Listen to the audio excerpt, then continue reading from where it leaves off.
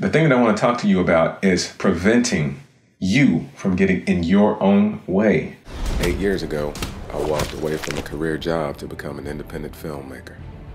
Started from the bottom, now I'm here, and I ain't going nowhere. Hey, what's up, everybody? My name is Ladd, Marlon Ladd, and this is Filmmaking 101. Okay, this is 2018. I know everybody wants to get certain things done this year.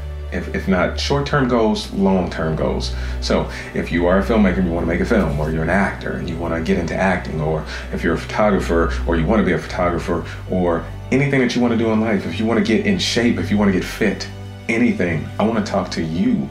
And this is all about motivation, okay? Because we all have things that drive us, but we also have things that impact us negatively, okay? They keep us from doing things. They keep us standing still.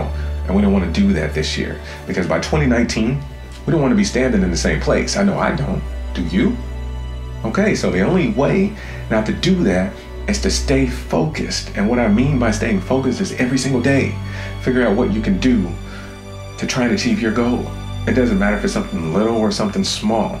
A good idea might be to make a list, a to-do list. My wife loves to-do lists. So write down what you need to do. You can have your long-range goals and your short-term goals. Let's say you're trying to lose weight. What's your short-term goal? For a week, you want to go to the gym 5 days for 1 week. That's your short-term. What's your long-term? By the end of the month, you want to lose 10 pounds. Or at 6 months, you want to have lost 30 pounds. Okay? Or you may have wanted to gain muscle. Okay? Whatever it is, if you are a filmmaker, okay, you want to make a short film, or maybe at the 8th month mark, you want to have made a feature. Okay? Well, where do you start from? Everybody has to start from somewhere. And don't be embarrassed about starting at the bottom. That's where everybody needs to start. So that's not a big deal. Okay? So for 2018, here's the motto: no self-inflicted wounds. And what that means is you doing something to hinder your progress, okay? And we all do it. Even I do it, okay? Like a self-inflicted wound for me would be like not making videos. Like, I was tired today. I didn't feel like making videos. So I'm not gonna do it. I'm not gonna put up any videos on my channel. That's a self-inflicted wound, but I'm not doing it. I was like, no, need to do it. Get on top of it, get busy.